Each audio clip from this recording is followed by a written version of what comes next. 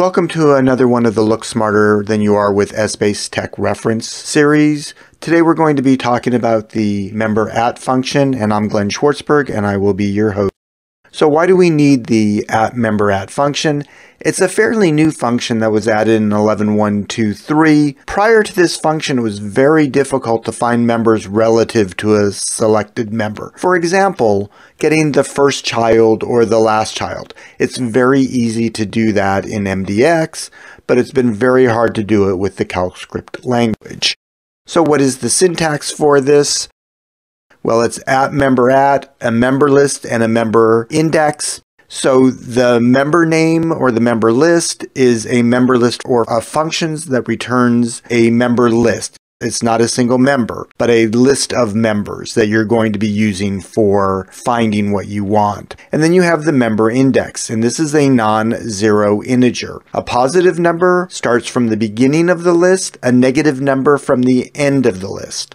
The member index cannot be 0 and it can't be out of the range. So if I have 12 members, I can't use an index of 13. If I do either one of those things, either a 0 or out of range, I will get an error in my function. So let's look at some examples from Sample Basic.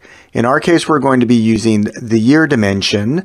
Specifically, we're going to be using Q1. If I do a member at the children of Q1, 1, so a positive number, I'm going to get back Jan.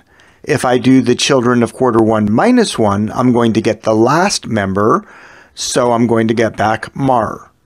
So let's look at a real-world example. In my case, I have a client that has a time dimension down to a day level. They wanted to see the change in customer count from the last day of the period to the first day of the period. And they wanted the results to be placed in the first day of that period. So this whole thing has a larger fixed statement around it that's fixing on level 0 of all of the dimensions, including the time dimension. And for them, the calculation had to occur for every single period. So I created a member called customer change, and I'm storing the data in customer change, and I'm using the member@ function and a cross-dimensional operator to put it into the first day of the period. It's equal to my customer count, and again, it's the last day of the period, so you see a -1, and I'm subtracting from that the customer count using the member@ function from the first day of the period. So I'm getting the last day minus the first day, and this is all being stored in the first day of the period.